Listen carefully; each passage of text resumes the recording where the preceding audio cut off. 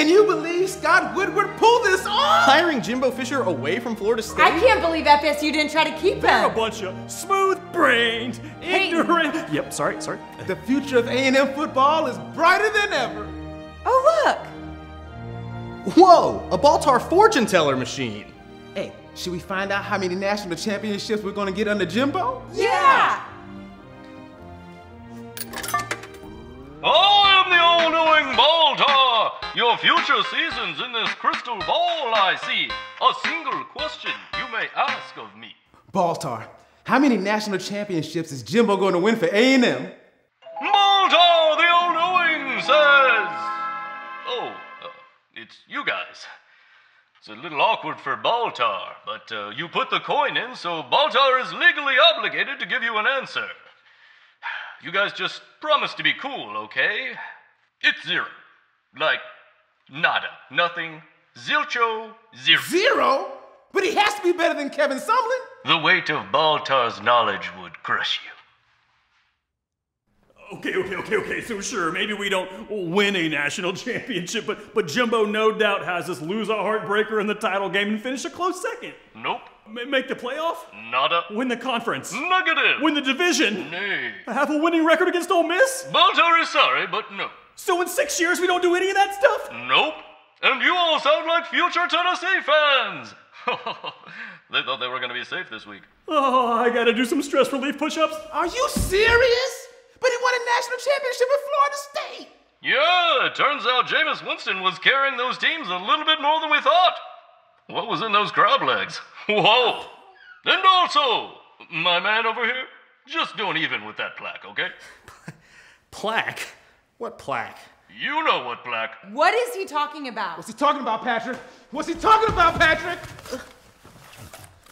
Jimbo Fisher, head football coach, filling the Date national championship plaque? I thought it would be a good motivation technique. Has Twitter seen this? This cannot be happening. Jimbo, a failure? We can't even win the West. Don't forget Texas joining the SEC. What? Yeah. But we have a handshake deal. Buddy, it ain't on paper, so you got Jack.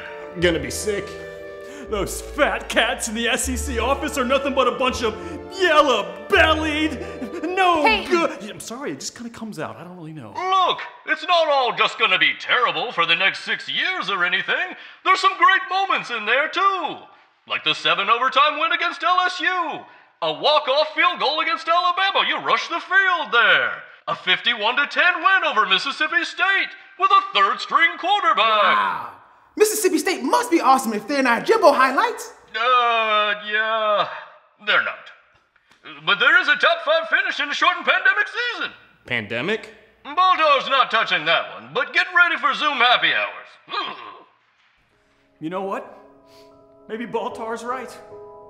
I mean, sure, it's not what we want to hear, but Texas A&M is the most unique and loyal fan base in the country. We'd show up to the stadium no matter who was coaching. The most important thing, though, we need to keep looking.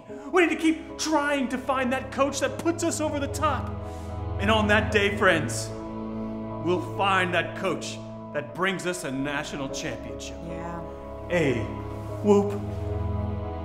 Thanks, Balltar. This hurts to hear, but I think we needed it. One more thing! GameStop! Just trust me and start buying. 76 million people, fully guaranteed, non-offsetting. What? You might want to go ahead and start sucking up to Monty Davis and the rest of those boosters. You're gonna need those checkbooks. No, and Peyton, maybe don't live stream Midnight Yell. The internet's just not gonna get it. Keep your heads up, Texas A&M fans. Next week could be just a little bit better. Unless they hire Bobby Petrino as their full-time coach. And this episode was brought to you by Renaissance Bank, understanding you.